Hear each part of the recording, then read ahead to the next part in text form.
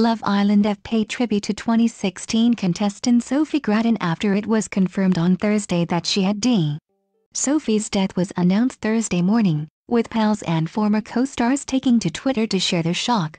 Love Island have now spoken out over the series' two stars' death, sending their condolences to Sophie's loved ones.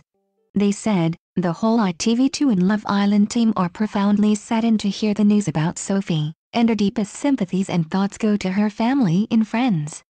ITV's fans shared their shock over the news, as her co-stars including Cara Delevingne and Olivia Buckland spoke out. Ellie Brown, who is in the villa the series, is friends with the former Islander. It's not yet known if Ellie has been informed about the sad news, while fans are concerned. Sophie recently took to Twitter to reveal all about her friend joining the show, while Ellie also confirmed they were friends before she entered the villa.